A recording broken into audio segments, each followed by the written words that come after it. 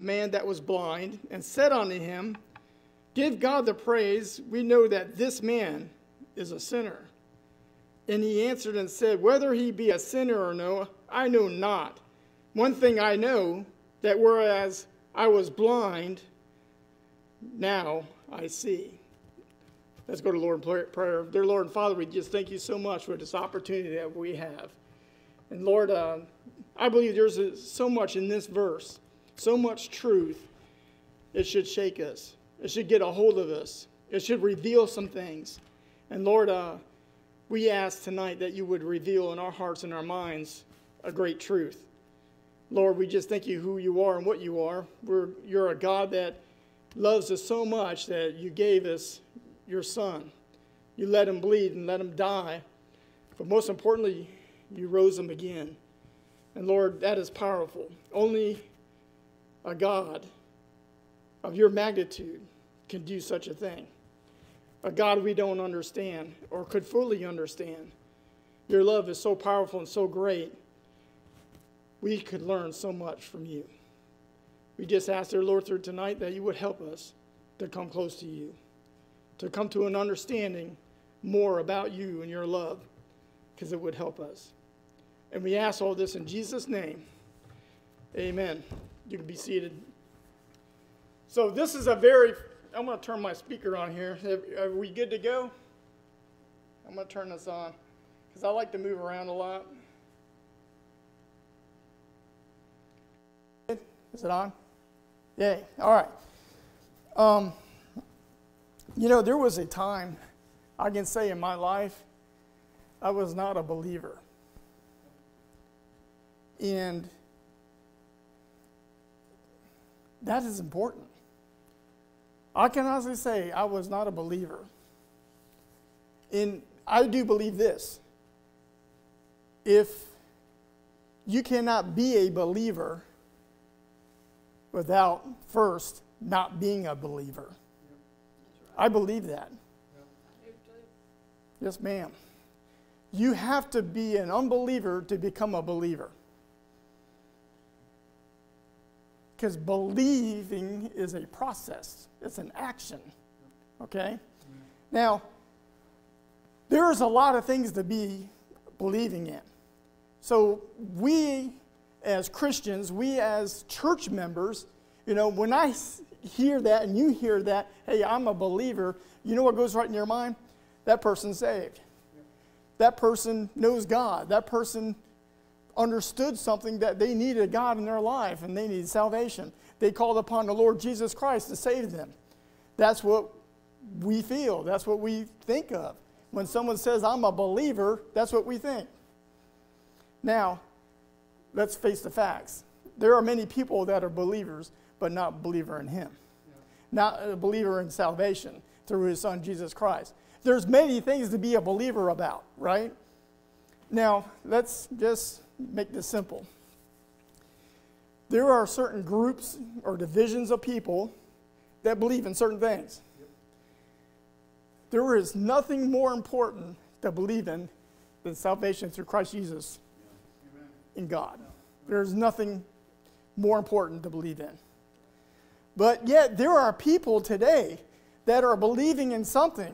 They desire to believe in something so much. They want to fight for something. They want to live for something. They want to do things for something. But it's for the wrong something. Yeah. I don't understand it. I know some right now. Like that. It's just, it makes you go, what are they doing? Yeah. I'll give you an example. Now, this is kind of crazy, and this is kind of recent, or relatively recent. You heard of these people that believe that the world is flat. Yeah. And they're so hold on to this, it's kind of crazy. Yeah. And they're willing to fight for it and argue about it and all sorts of things. And what good is it going to do if it's true or not anyway? Yeah. Nothing. They just want to argue. They just want to, you know what it is? It's not being submissive. It's basically saying, hey, if I can believe in this, I'll tell you right now, I know I need to believe in him. Amen. Okay? They will find any excuse not to believe in the right thing. It just, you know what we should do? We should collect them all together, put them on a jumbo jet, take them up 30,000 feet, and show the window to them. You can see the curvature of the earth from every angle. That's not because it's flat. It makes no sense. But here we got people, they're willing to believe in anything. Anything. Just, you know why? I'll tell you right now. This is why they want to believe in almost anything. To have purpose. That's it. That's exactly it. They need purpose in their life. Something that they feel like they can fight for or work hard for or argue about or whatever. And I just don't understand that. So let's go back to you believe things and you don't believe things based on certain factors. You know, you ever heard that saying? I won't believe it until I see it. Wow. Who knows? You are, and I've probably even said it. I don't believe until I see it. And I'm going to bring you, some of you all maybe heard us say this before, but it's the ant theory. And most of you probably already heard me say this before. You know, I was in my carport one night and cooking burgers and such, and as I was cooking, saw this big old ant, and I tell you, Alabama's got some ants. So they got some big ones, they got some orange ones, they got some that look like they have glitter on. I don't know what that's all that about, but I didn't know what that stuff was until I got here. And I'm sitting here cooking, flipping burgers, and I'm like just waiting, and here comes this ant. And I put my foot out. Like, no, I'm not going to let you go there. That ant just tries to go around. He's very determined, wants to go a certain place, certain direction, and then I put my foot back in. And I got to thinking, you know, that ant's not afraid of me. And I got to thinking, you know, that ant doesn't even know I exist. All that ant sees is the sole of my shoe and knows it's in his way. And this is the reason why. I'm too big. I'm way more of a definition of a thing than it is. I'm too big. It doesn't even understand what I am. It doesn't understand my capability. I mean, I could have just squished him. I could have done that.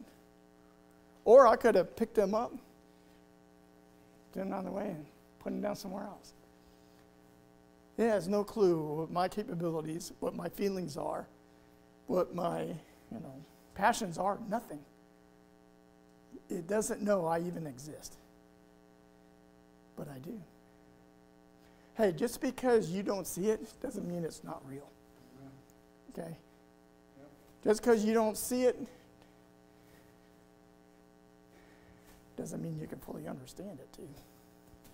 Look, you know what? If you can see it, I just want to make this known. If you can see it, that just put whatever you're seeing at your level. Yep. Okay? If you can see it, you can understand it, and you're in the same realm as whatever you're seeing.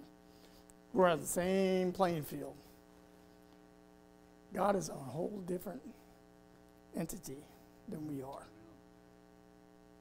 That should be comforting. To know we have a God that we can't see because he's that much more than we are. He's the creator of the universe, right? Yeah. And because of that, we have a Savior and we have a Comforter, and he knows everything. Amen. And he's made everything. You know what? I'm glad I can't see that. Amen. And that's just a certain perspective that we ought to have. And I can honestly say that, you know what? I was blind. And we hear that preached, we hear that teached and whatever. I was blind, but now I see. We have songs over it, right? About it. But you know what I think we leave out is I was blind. And I do believe this. It is just as important to know that and identify that we can say, I was blind. And I do believe that you have to be blind for you to see. I really do. Because here's the thing. There are people, I do believe, that they love the Lord. They call upon the Lord as far as, during their life, or they think so. And they can honestly not say, I was blind. I believe that they can't honestly say, I was blind.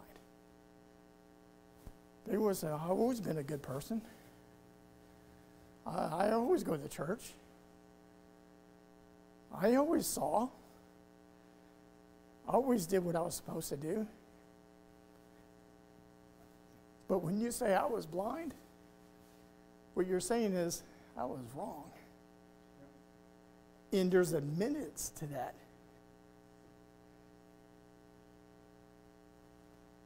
I was blind. I used to be an unbeliever, but that has changed. Amen. My eyes have been opened. It's interesting where I remember shortly after I got saved, very shortly after I got saved, I saw things differently. And it is such an amazing experience. I never saw it even coming, Brother Jimbo. I'm like, I looked at flowers differently. I didn't think, oh, these are just for girls, I said, this is something God made, and it's beautiful. And I just looked at things differently. And I said to myself, God made that, and it's because of him that this is the way this is. And it has nothing to do with chance. Yeah. But I used to not think that. And when I see everything now, I go, it's because of him. He allowed this to all come about. And that's giving him credit. But I didn't always think that way. I was blind.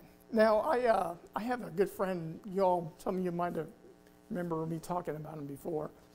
Known him several years. He works on bass with me. His name's Calvin. Last name's Lee. Calvin Lee. How can you forget that? Calvin Lee is legally blind. Now, he doesn't wear glasses like most blind people do. He doesn't see total darkness, as truly blind people does, but he's legally blind, and he does work on bass. He's got these huge monitors, and this was 10 or 12 years ago, huge monitors, and he gets this close to it, so he can see a little bit.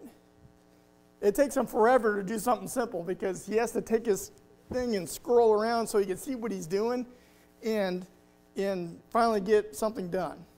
But it takes him a long time. But, he cannot see his hand in front of him. He can't do it. He can't see my hand, or it's that bad. He has a cane, a walking stick, and I got to know him. And I learned some things I just never thought of before. So, we see things, and we remember things because the things we see. And you're probably thinking, well, what are you talking about? Well, thank you, sir. So one thing I learned about him is that he knows his way around the office. But he knows it differently than I do. So he's like, all right, I'm in cube 1, cube 2, cube 3. He knows where all that is, and he's got to memorize something. And then we'll have a meeting somewhere, for example. And I'll let him know. Anytime he's near me in the group or whatever, I say, hey, Calvin, how you doing? And he goes, hey, hi, Steve. And I want him to know I'm here for you. Because he may not show it, but he needs our help. And by doing that, what ended up happening is, here's an example. I'll be at my desk, and before you know it, there's Calvin right there. You go, Steve, you here? Yeah, yes, Calvin, I'm right here. He goes, hey, can you help me? When we were having that meeting, who was that girl that was off to my right? And I'll say, well, that was Cindy.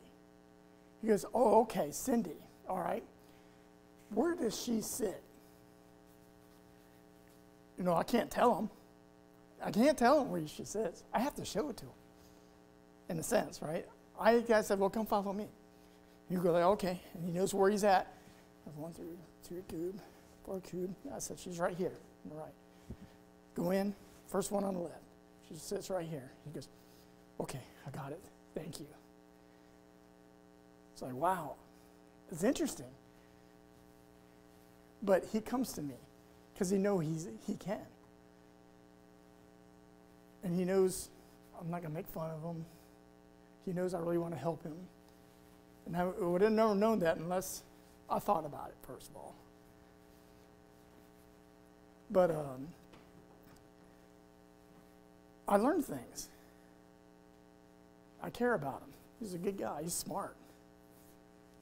So I remember one day, I'm in the bathroom, men's bathroom.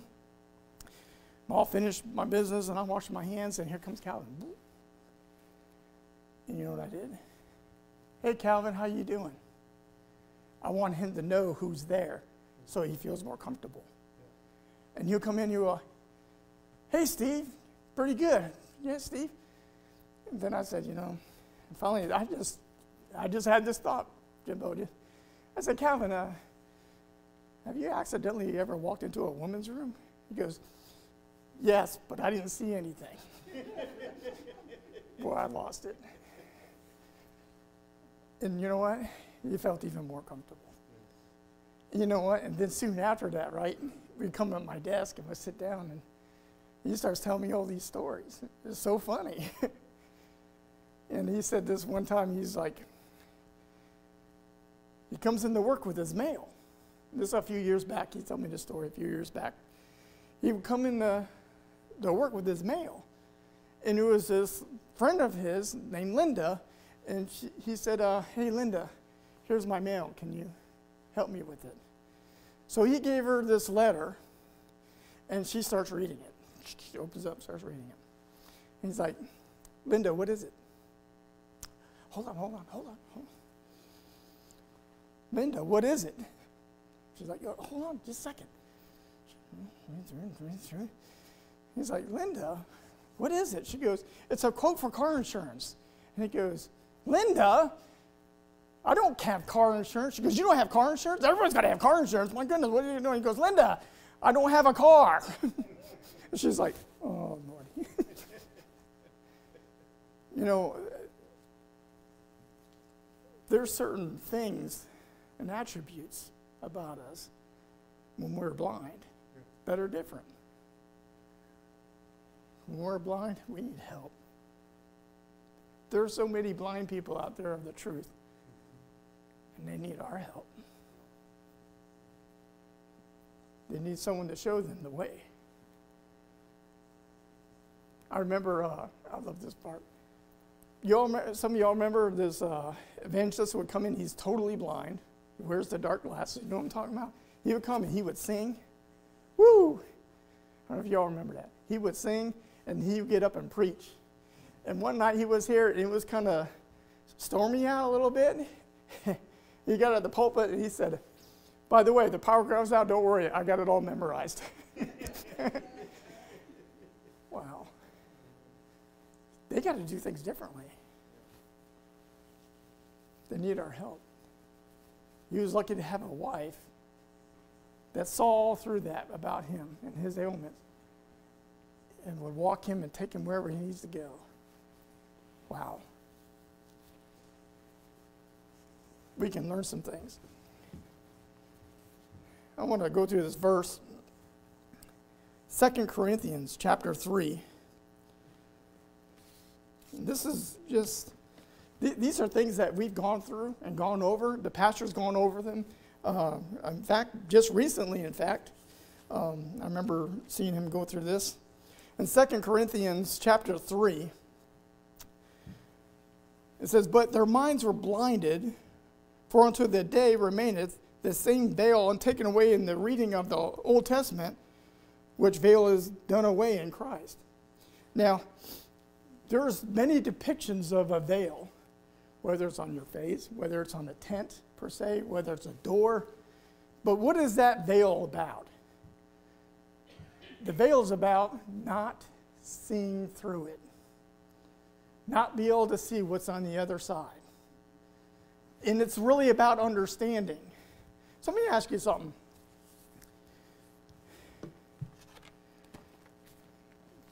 What is this? It's truth. Am I right? This is truth. But you know what's more powerful? Not only that I can take this and give it to somebody, but because I'm a believer and I now see, it's right here. It's right here. Because if it's not right here, I will not be doing this. And I will not be opening my mouth. And I might not shed a tear. Because it needs to be in here. And I'm fascinated about this whole subject that in the Old Testament, before Christ came, died, and buried, and rose again, and now without the giving of the Holy Spirit, they didn't have the Holy Spirit. All they had was this. Second. But they didn't have what we have. Now, I don't understand it, but I'm glad I got it. I'm not going to honestly say, I was blind, but now I see. And I believe that Spirit makes me see a whole lot better. So I'm fascinated by the fact that in the Old Testament, they were not indwelled with the Holy Spirit. They're not. They have the Word, but here's the thing. The Word is in us through the Spirit. And I think we fail, one thing that we recognize that, and we fail to understand it and to use it. And John chapter 12, verse 40 says, He hath blinded their eyes and hardened their heart, that they should not see with their eyes, nor understand with their heart, and be converted, and I should heal them. So he's talking about Satan, the devil. He is out to blind people and more efficiently, I suppose you can say. He's to keep them blind. He doesn't want anyone to get a glimmer, little peek, little shine through. He wants to make everything so messed up. You know, I said this before. The devil doesn't care whether you believe in God or not. Does not care. All he needs to do is get you to not understand how you can become a child of God. That's right. He just wants to cloud that all up. And I'm going to go back a little bit to where he said, I was blind. But there are many people that cannot say that. Because this is what he's done. He's clouded everything. He's blinded people so much. Hey, Jimbo. You want to get saved? Clean your act up. You know how many people think that? You know how many people think, you know what? I'm not going to get saved. I'm not going to follow the Lord because I have sin in my life. And you know what they do think? And I'm telling you, I met them. I met several people that thought this. I got to straighten my stuff up. I need a cleansing. I need to get rid of my sin. Everybody does. You can't do it. And that's what the devil wants you to think. You're not good enough, Brother Jimbo. You can't be with God. I know what you've done. I know who you are. That's exactly what he wants. And there are devices, there's information, there's all these strategies that he has going on, so we think we can't be with God because we are the way we are. Because your eyes aren't open yet. And now that our eyes are open, we can see very clearly. We need to repent. We need to repent. And I believe that's pretty much saying, I was blind. I want to admit that I need the Lord. I need his help. I need his glory. I need salvation. You know, because I tell you what, you can't clean yourself enough. You can't say enough prayers of any kind enough. You can't do it. And the devil wants you to think that. That's what you need to do. And I've seen this before, and you also probably know what I'm talking about. I know so many people that they're so hooked on that. And some, I believe, got saved. But they still have this thing in their head. They think, you know what, I messed up again. I better get saved. Whoa. Whoa. What you just said is, God, whatever you did the first time wasn't good enough. Right. And the only reason that they keep thinking that is because they're not in his word and studying properly to know how much he did save you. And then here's the thing. When I got saved and when you got saved, you got everything you needed. It's all there. But there is a veil. The Old Testament Jews, they could not understand this concept that we have God in us. I would think they would be jealous. I think I would have been jealous of myself if I was a Jew at that time. To know that God dwells in you and we don't even act like it. He's right here. And we fail at him. And we act like we're blind. But I used to see things differently. I'm going to go to 2 Corinthians chapter 4. 2 Corinthians chapter 4, verse 4. In whom the God of this world hath blinded the minds of them which believe not, lest the light of the glorious gospel of Christ, who is the image of God, should shine unto them. That's just another scripture right there that just shows you that he is the light. And you know what, something? Without light, you can't see. You can't do it. I've tried it. I turned the lights off. Can't see anything. It's the same way with Christ's light. It's just a spiritual content. It's a spiritual blindness. It's a spiritual, I can see. But you can't do it without his light. Right. You cannot understand now. And like I said, when I was blind, I saw and thought things differently. And there's things that we can probably think about and start putting in categories of what I think differently now because I do now see, because I am saved and I have the Spirit of God. And I'll tell you one thing is, you know that phrase, it's better to give than to receive? I think of that a lot. Because I believe once I got saved, I understand now how true that is. Now the young folks, I don't think they understand that very much. They want their goodies. They want their toys. They want their things. But when you mature in Christ, us that are parents, we know something they don't know. It's better to give than to receive. I can honestly say that even my kids, when I give them a gift and I see their excitement, whatever, they have no idea how I feel and how much joy that is. And I can honestly say that when I got saved, I know and understand it's better to give than to receive. And I think that's true. You know, and I got to thinking about this. We're almost done. I got to thinking about this. What does God give? Eternal life. What is better than eternal life? Nothing. That is the whole cake with the cherry on top and a scoop of ice cream. There's nothing more than you can get that's better than that. You got it all. Everything.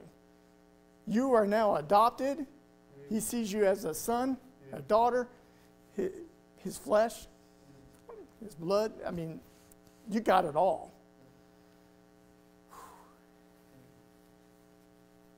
So I got to thinking about that. I wonder how God, our Lord, our Father feels when we get saved and he gives them eternal life. I wonder how he feels. Because it's better to give than to receive. Yeah. And you guys say, I don't know, Brother Jimbo, I got eternity in heaven with him. I get to see the crystal sea. I get to see the emerald. I get to see all this glorious stuff, the street of gold. Come on. Amen. Can it really be better than to give? We can argue this, but I can prove this. It's better that he gives. Because you know why? We don't act like it was better for us. We don't do what we should do. We don't live the way we should live. We don't honor him the way we should honor him because we have eternal life and because we do have salvation. But if we did act like we did, that may be a different story. I can prove it. We don't live like we have salvation. We don't live like we have a Savior. We don't live like we have a Father that gave His Son. So I do believe it's better that He gives than what we receive. Because it's all about how we think and understand and how we act upon it. It's important. I can honestly say, I was blind. But now I see. And here's this man in this story, physically blind, but now can see. And he was grateful for that. He was grateful for that. There's so much more you can learn about this story, about this person, and that he wanted to thank the Lord. And you know what? That's something we should be doing every day. Because I now see, Lord, I want to thank you. I want to thank you. I can see things differently now. I can see the glory that you have in things that you've created. But more on top of that, and I think that, I don't know why, in the last 5 to 10 years, it really impresses upon me to give God the credit and glory that there is so much that he is doing that I don't know about. There's so much that he's got his hands in, and he's making things happen for our benefit that we will never know about or understand. But I know he's doing it. I can see that because I understand that. I know that's what he does. Because I don't think that certain things happen for no reason. There's reasons for things. And it's for our benefit, and he's doing it. I mentioned that my nephew just graduated. He's engaged. He's going to be married soon. And so, as a Christian, I know that my nephew Zach, I'm just being honest, when he was younger, he was out of control. I mean, I'm trying to think of the right word for it. But in all honesty, me. It's about me. That was him. And I remember it'd be time to eat. And he rushed. I want the first piece. I want the biggest slice of pizza. I mean, it was, man, he made it known. And my sons were like, whoa, what's going on? But, man, that was him. Time and time again, over and over again, that's what he did. He doesn't do that anymore. things are different. And I think he thinks now it's better to give than to receive. And as his marriage evolves, family, maybe children evolve, I'm willing to bet he's going to understand that too. It's better to give than to receive. And he does that. Just think about it. We are saved. We have eternal life. We have everything. We can't get anything more. You might get stuff on this world, but you're not going to get any more when you're in heaven, right? I mean, we could talk about it for thousands of years, right? And we should have in our heart and desire, let me give what I already have. Let me give. And you can't do that if you don't see. You don't see what's in store, what God gives us, and what's in store for others to have as well. Wow. We have a God that deserves. And every time I think about another person getting saved, I praise the Lord. Not just for that individual, but say, Lord, you deserve that. He needs souls in heaven. He deserves souls in heaven forever and ever to worship him. And I don't know the details of that. I don't understand that completely. I don't. But I know he deserves it. We have a God, a Father that deserves it. And with that, I'll close out in prayer. Brother Gonzalez is going to come up and go through the prayers. Let's pray. Lord, Father, just thank you so much for who you are and what you are. And Lord, I can honestly say I was blind. And I admit to that. And I understand why that's important. And Lord, there may be some here tonight may not understand this. Maybe they're blind. Maybe they need to see some things. But Lord, I'm just so thankful that you as a God has provided everything that we need and so much more than we even understand. Lord, help us to call upon you if we haven't seen yet. And Lord, those out here that do see, that do have the knowledge and have the Spirit of God within them, because they called upon you, Lord, we can still learn more. And as lessons come within a week or two, we're going to learn more about that, Lord. And I do believe it's important. The knowledge of Jesus Christ is so important. Thank you for this story. Thank you for this situation of this man that was blind but now can see. This miracle. We thank you for showing us there's something real here. There's something deep down that is such a great truth. And help us to admit if we need to see. And admit that we can't see if we don't. So Lord, thank you for this time. We ask this all in Jesus' name. Amen. Hey, brother. Please, I hope that you have written down the